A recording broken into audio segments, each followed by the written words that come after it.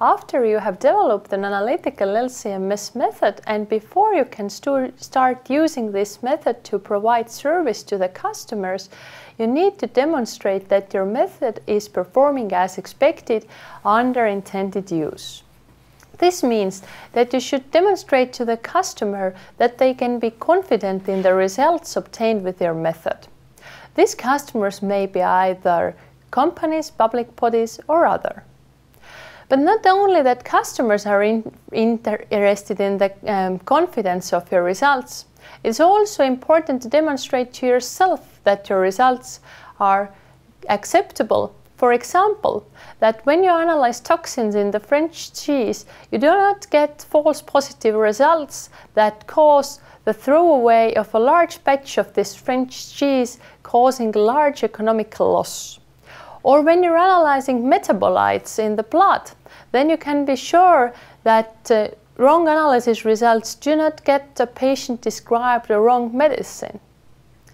Therefore, you need to demonstrate that your method is fit for purpose. This procedure is called validation. There are three important aspects of validation, these being experimental, objective, and scope-related. This means that you should always carry out experiments to validate your method.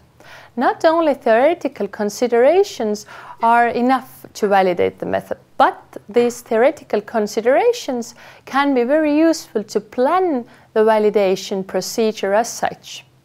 Also, the results obtained during validation need to be accompanied with suitable statistical tests that give objective overview of the results, not only to analyze the results based on the subjective opinion of someone.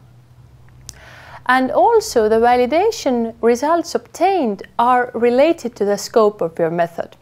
For example, when you have validated a method of glyphosate analysis in the grain, you can't use these validation results to give confidence to a glyphosate analysis in the groundwater.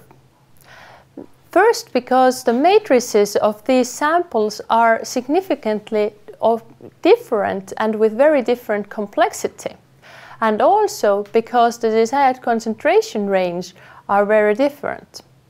In the following videos, we will give overview how to plan the experiments and also how to accompany these with a suitable data treatment.